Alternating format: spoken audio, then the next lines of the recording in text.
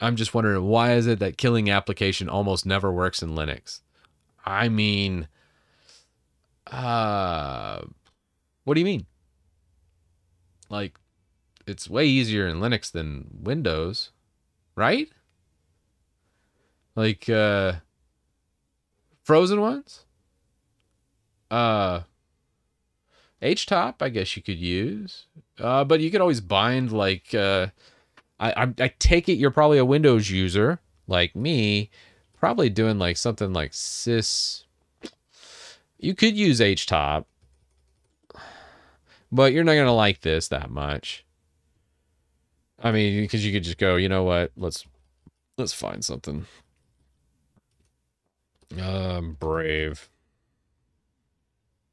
Is Brave not in here?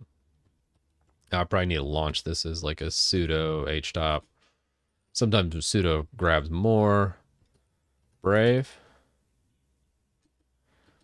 Did I have Brave open? Oh, Resolve's open. Oh, well, that's why I can't find it. Resolve. Yeah. So you can find whatever's taking the most CPU, and then you can do F9 to kill. Ah. And then you can choose sig term for termination. This tries to close it down cleanly, or you can go down to sig kill, I think it is. Wait, where's sig kill? I never do it through htop, but sig kill, which is a kill signal of 9, which is a good way to do it, I guess. Or here's the way I like to do it. So you got htop, which is good. Let me close resolve. And let's jump back to here. So probably the way I like to kill applications, like let's just open up, what do we have? Let's say we have Lutris open. That's a good one. All right, so we have Lutris over there.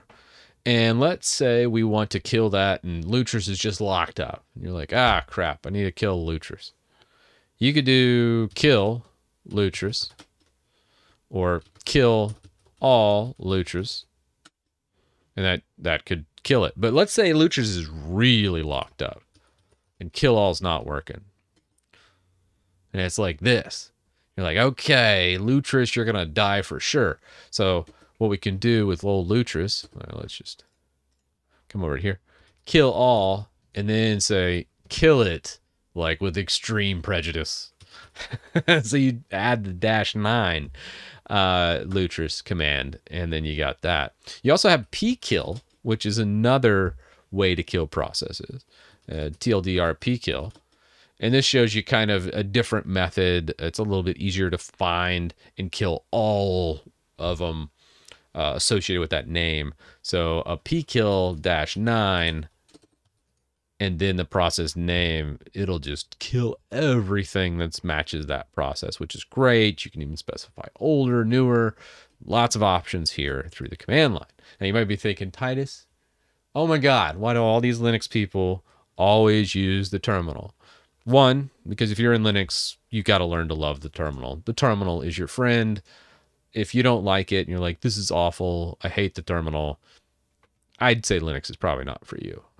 But let's just say you're still in that realm. You're like, I just need to learn how to kill a process, but I don't want to use htop. I don't want to use pkill or kill all. There's a lot of different tools out there to accomplish the same thing. I think Stacer has a really good interface. We're probably not going to be able to find that in this package. Let's see Nix packages real fast. I bet Nix has it. Nix has everything.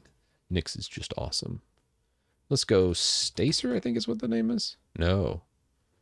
Let's go Stacer Linux. Let's see. Free now, free forever. No credit card. What the world is this? It's not what I was looking for. Oh, this is a PPA. So this is Debian based. I wonder if they have something else. I bet it. Oh no, there's an RPM package and an app image. Let's just do the app image. I bet you the RPM would fail anyways. And I don't feel like installing it because I'm not going to use it. But you can use Stacer on anything. chmod. Let's just add this. Let's say you wanted some fanciness in your life. We're just going to go Stacer.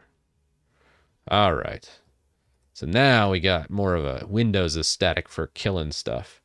And then you can kind of look at your startup applications, what starts up, what does not. So right now I have Flameshot and Synergy working on startup. If you want to clean your start menu, that stuff, blah, blah, blah. Right here is your processes. And this is a really good way to break down your processes, what exactly is using what. You can see Stacer's using 7%. We also have some stuff happening with Brave and the processes it's running. You can even uninstall programs from Stacer. And if you want like some cool little graphs, it has that. You can manage hosts and other things like that. Oh, this is the host file. I was like, what am I doing here? Oh, this is when I was hacking Genshin Impact. Shh. I shouldn't have said that out loud. Okay.